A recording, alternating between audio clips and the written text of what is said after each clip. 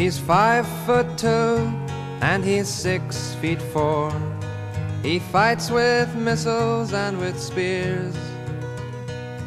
He's all of 31 and he's only 17. He's been a soldier for 1,000 years. He's a Catholic, a Hindu, an atheist, a Jain, a Buddhist and a Baptist and a Jew. And he knows he shouldn't kill, and he knows he always will.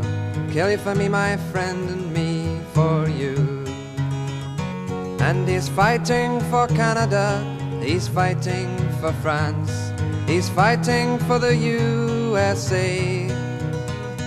And he's fighting for the Russians, and he's fighting for Japan. And he thinks we'll put an end to war this way. And he's fighting for democracy, he's fighting for the Reds.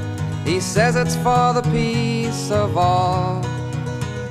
He's the one who must decide who's to live and who's to die. And he never sees the writing on the wall. But without him, how would Hitler have condemned him at Laval? Without him, Caesar would have stood alone.